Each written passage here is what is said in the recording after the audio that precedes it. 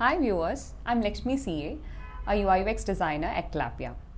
My role here is to design some improvements or come up with better designs for the existing Clappia software.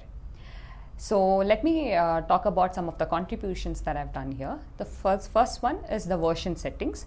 So what is version settings? It's nothing but kind of, this is a feature specifically for the app admins. So what the app admins can do is, they can kind of duplicate any existing live apps which is already being used by the users, and they can make some changes, kind of do a lot of trial and error methods and ideate, and then once they feel like they are solving some problem which is already there in the existing website, they can make this version of the app live, and then users will be able to use it.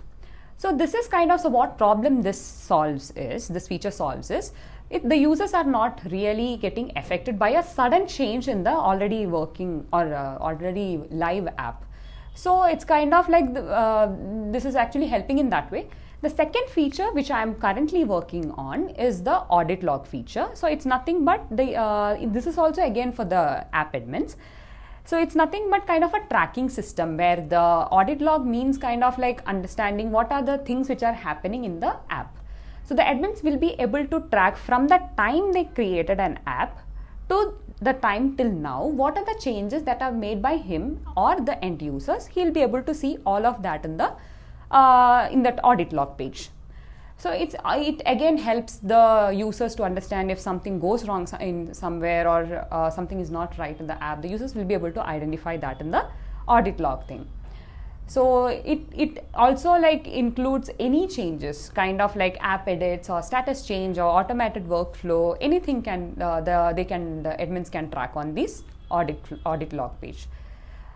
So if you ask me, is it just the software? No. I've also contributed a little bit towards the branding part of the Clappia, where I've played with like some color gradients and stuff for the website. And also I've done a little bit contribution for the rebranding or redesigning of the blog page of the Clappia website. So apart from this, I've also tried to do a little bit of changes to the LinkedIn and Twitter banners and also YouTube thumbnails. So yeah, these are some of the key contributions that I've made till now and I'm happy with. Thank you.